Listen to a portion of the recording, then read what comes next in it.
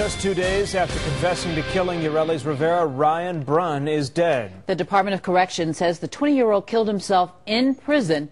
He was taken to a hospital where he was pronounced dead. We have team coverage of today's shocking developments. Fox 5's George Franco is live in Canton with reaction to Brunn's death. But first, Fox 5's Justin Gray is live outside the prison in Jackson with more details on just what happened. Justin?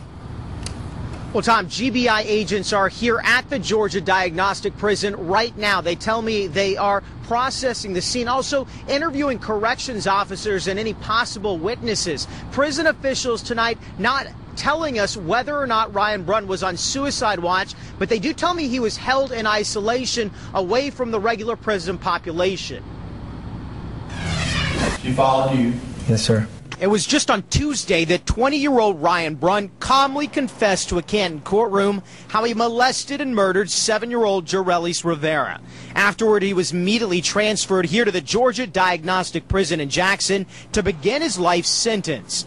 But prison officials tell us they found the convicted killer dead in his cell of an apparent suicide this evening, just 2 days later. Mr. Brunn was found unresponsive in his cell about 4:15. He was transported to a local hospital, and that's where he was pronounced dead of an apparent suicide at about 5:37 this evening. Right now, the GBI is currently investigating this case. Prison officials won't say whether or not Brunn was on suicide watch or how he killed himself. They do confirm to us he was being held in isolation. GBI agents are now here at the prison interviewing guards and witnesses and processing the scene. Ureli Rivera's mother was in court Tuesday as Ryan Brunn described how he lured the little girl to a vacant apartment at the complex where he worked with a picture of her lost skate, then molested and killed her and dumped her body in a trash compactor. Use a razor that I use for the carpeting and cutting caulk glue off the sinks and stuff and cut her on her neck. Ryan Brunn wore a bulletproof vest and was closely guarded by sheriff's deputies when he made his court appearance. But now prison officials say he killed himself just 48 hours later here in a prison cell. And it is standard procedure if there is a death inside the prison that the GBI steps in for the investigation. GBI saying that they hope to do an autopsy tomorrow. At that point, they might have more information on how Ryan Brunn died. We're live in Jackson, Georgia. Justin Gray, Fox 5 News. Certainly is curious how this could have happened. Justin, thank you. Now, residents of the River Ridge apartments where Brunn kidnapped and murdered little Ureli's, they're responding to his apparent suicide. Brunn worked there as a maintenance man. And Fox 5's George Franco also spoke to Ureli's mother tonight. He joins us live with that part of the story. George? Tom and Amanda, Ureli Rivera's mother told me that the suicide of Ryan Brunn brings a sense of justice to her family. But a number of residents at this apartment complex told me that he took the coward's way out.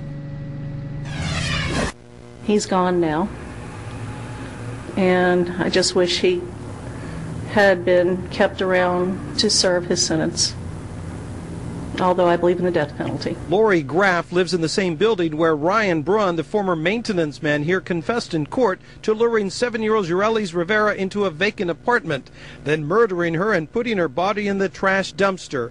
Ureli's mother, Jocelyn, told me on the phone that Brunn's suicide brings a sense of justice to her family.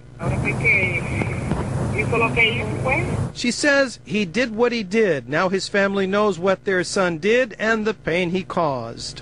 And now that Brunn is gone? He took the coward's way out. Angie Knowles, who tells us Ureli's often played with her little dog, reflected on Brunn's confession, especially how he tried to avoid detection. I was just so terrified and scared that I wanted to go home and tell her mom or dad on me. He killed her because he was afraid of what her parents would do, coward. And then he kills himself not to have to live his life in prison.